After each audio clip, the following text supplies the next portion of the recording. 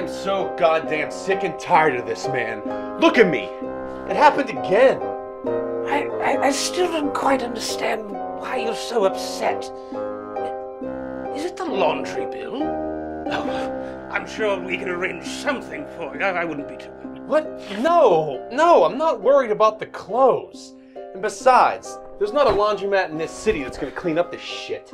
Oh, I think you'll be pleasantly surprised with the results they can get. It's about the principle, man. We have been doing this together for a year, and yet you insist on trying to teach me these bizarre moral lessons like some kind of second-rate Aesop. Oh, that is a most ridiculous assertion, Theodore. Aesop was never a professor. Yeah, what, he dropped out of your freshman class back in the day? Look, don't derail me on this, okay? You always plan these after-school specials from hell where I'm supposed to learn something, but all I ever learn is that you're crazy and I end up inevitably covered up in shit. That is just ridiculous. I can't think of a single instance where something like that occurred. What? You've been doing it to me since the beginning. Here's one for you. How about the Inutuck tomb and the ghost of Mickey Sullivan? Oh, yes. Mickey. Yeah, Mickey. I remember, it was a cold and dreary evening. What? No, it was a beautiful day. Look, don't do this thing where you interrupt me all the time, alright? Just let me finish. Anyway, it was my third job, I think, out in the field, and I wasn't really buying this stuff yet. We had to investigate a haunting up on Pittsburgh's Yeah, this East looks End. spooky, alright. You know, we've been on 3 of these little field trips, and I've seen scarier stuff at Walmart. Alright, you had me convinced this stuff was for real. Oh, hush. All right, Theodore. What is the first step that we must take whenever approaching any suspected haunted location? You know, I know this, right? You create a basic binding seal over any doorway to ensure that no spirit or spirits leave attached to any living person or persons. Oh, very good. Here, you finish up. You're much taller than I am, and besides, you need the practice.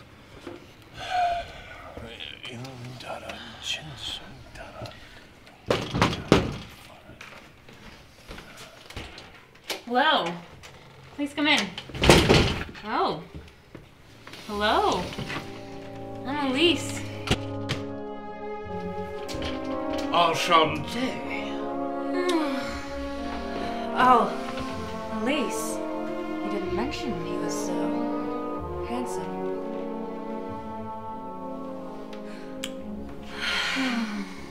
Whoa, slow down, Don Juan. I'm pretty sure that when you introduced yourself to Elise, you had chalk all over your hands and you did that weird coughing, grunting thing you do. Let's talk about.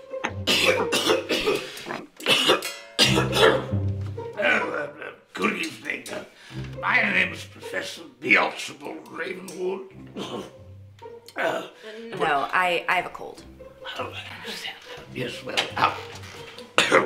this is my assistant, Theodore. Just Theo. Get in there, I got this. Okay. Theo Berg. Thanks for coming. No problem. Yeah, thanks. We really appreciate it. You got it. What did you draw around the door? Well, that's just a basic binding, right? What that does is if there is a spirit here, when you leave, it stays here. Just a precautionary measure. Okay, that's interesting. Yeah, thanks, I guess. Yeah, no problem. I'm gonna go check out.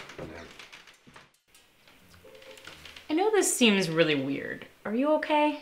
Yeah, I'm cool. Okay, because we both know I grew up around this sort of thing. Right, yeah, no.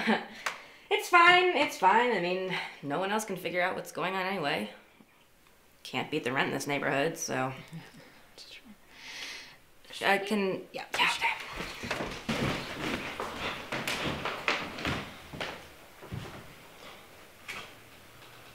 Is he okay? What, him? Yeah, he's just annoying. Okay, so Dr. Kolchak told us that there's been a lot of activity here as of late. Would you mind giving us a rundown of some of the stuff you've been experiencing? Sure.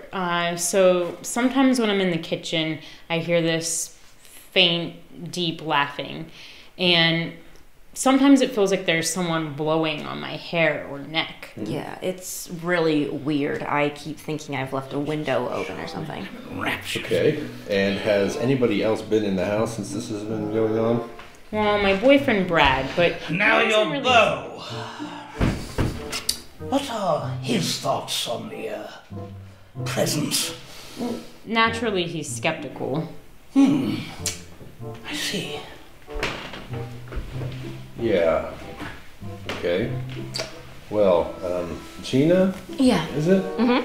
Has there been any sort of kind of... And what was it again? Judy? It's Gina. Gina. Gina. Have you heard these voices as well? Yes, I guess. I could be imagining it all, I suppose. It's very fascinating, Sharon. Very fascinating. Yeah, fascinating. So, anyway, Gina, Yes. let's get back to my questions. Is there any sort of time of day that this has been going on? I've only noticed it at night. Yeah, same here. Okay, and from this visit, what would you say that some of your... What would you say your expectations are?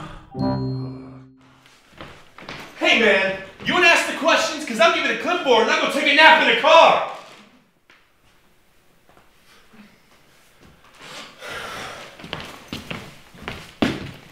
So, is there any physical evidence of a presence?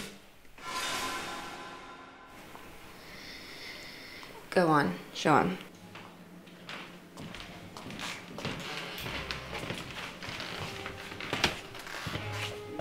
Last night I found that written on my cabinets. That's when I realized this was a problem the landlord wouldn't fix. Does this look like the name Archie to you? Yeah. I guess so. Yeah, Archie!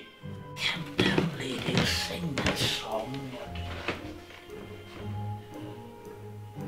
Doodah. Doodah. That's the one. As in, B. Archibald Ravenwood?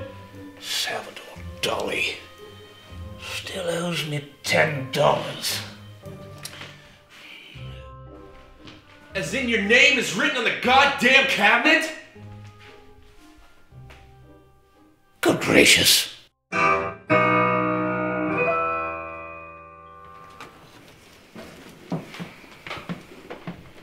So you think you can fix whatever's going on here? Whatever it is, we'll take care of it. Thanks. No problem. Yeah, thanks. I mean, even if it does turn out that we are crazy and imagining things, at least then we'll know.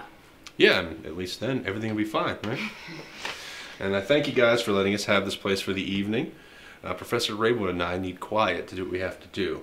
And I assure you that we are here as professionals and faculty of the school, so we will do nothing out of line, and I will make sure that he does not touch anything he should not. Yeah, he seems a little... Eccentric. Yeah, you had no idea. Ready? Alrighty, let's go. Have a great evening, guys. Thanks. See you in a little bit.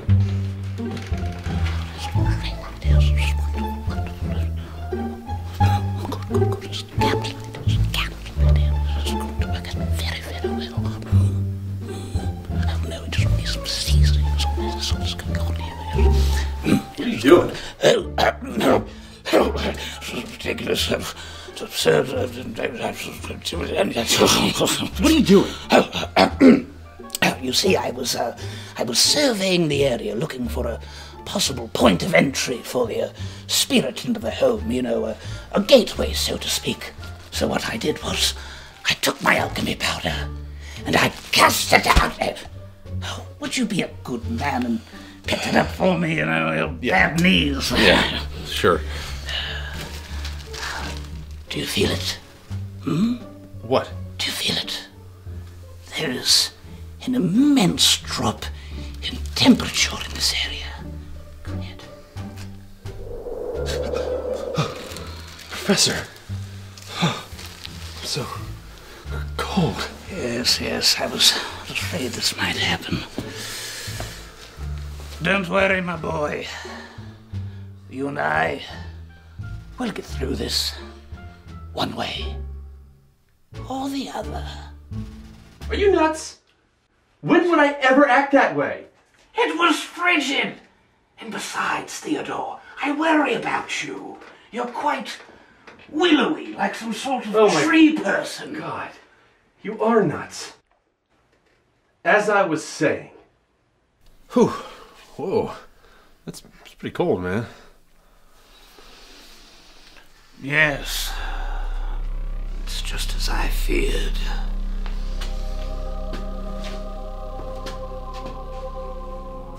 The Inutuk Doom. What? The Mind Eater. This is a far more dangerous situation than I could have ever anticipated.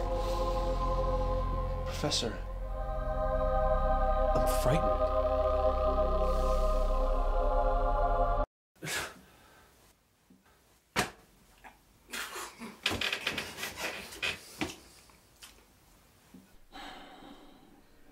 The Mind Eater.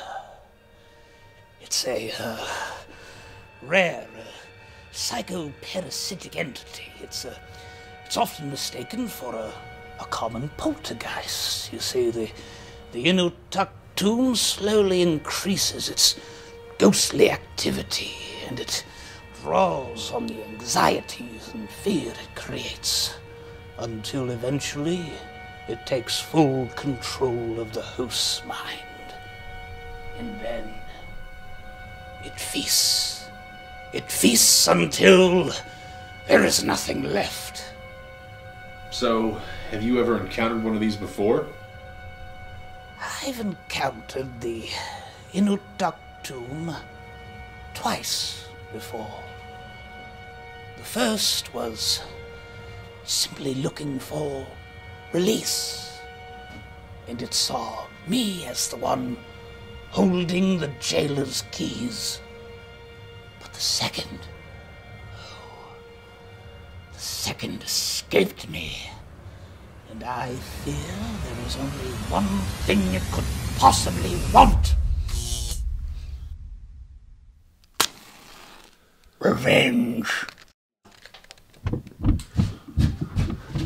Upstairs, come on. Come on, let's go. Theo!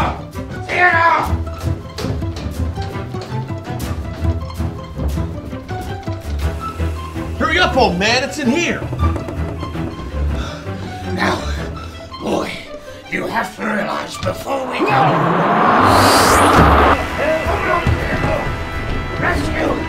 Rescue's on the way.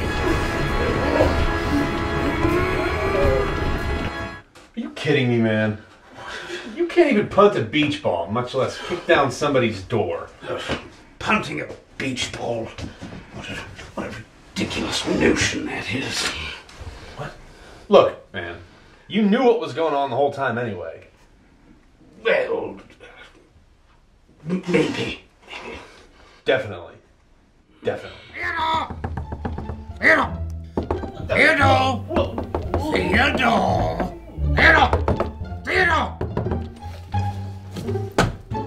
This idea of a joke, man. The Inutuk tune? That's just some spooky old creep. I don't know if anybody told you in the last century, man, but this vaudeville shit, it's not funny anymore, okay? You can take your Inutuk tune and your mind eaters, and you can kiss my ass, man.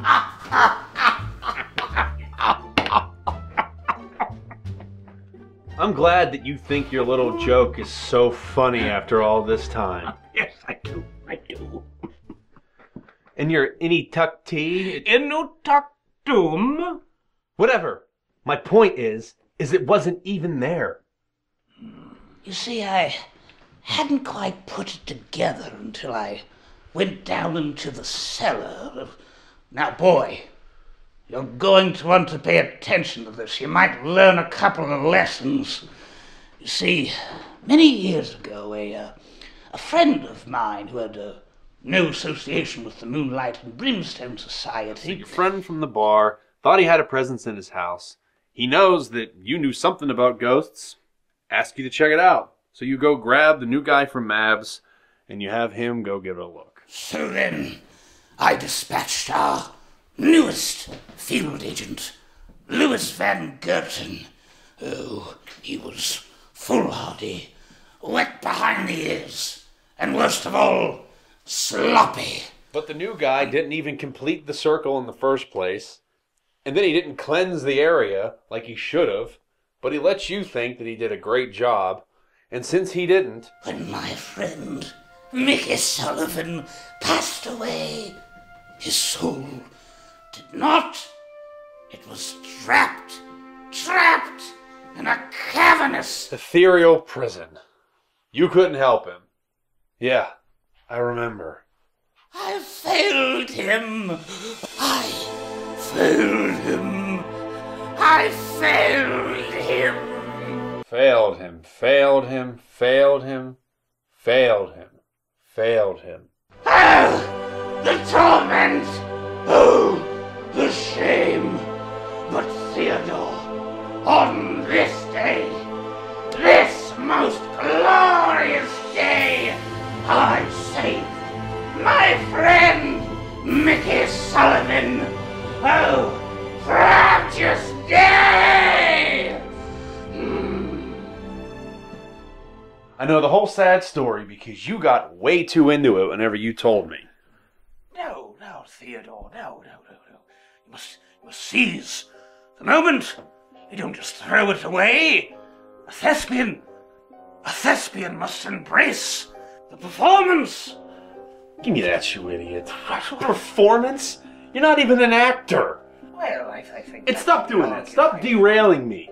The point is that you tricked me into a lesson with the help of a ghost. Well, yes. I can't even get my head around that. But, Theodore, you do remember the point, don't you? Oh, what, your 3 little lessons? Yeah, I remember them, but I don't remember them because of your one-man show about the ghost of Mickey Sullivan. I remember them because you're Annette. Well then, why don't you tell me what you learned? Okay, that's fine. First, always finish what you started. Second, always clean up after yourself. And third, always tell the truth. What?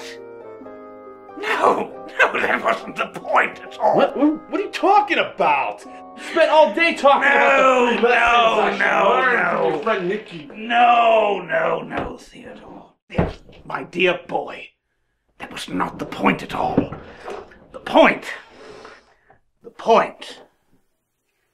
is that sometimes true friendship, and I mean true friendship, can sometimes last longer than a lifetime.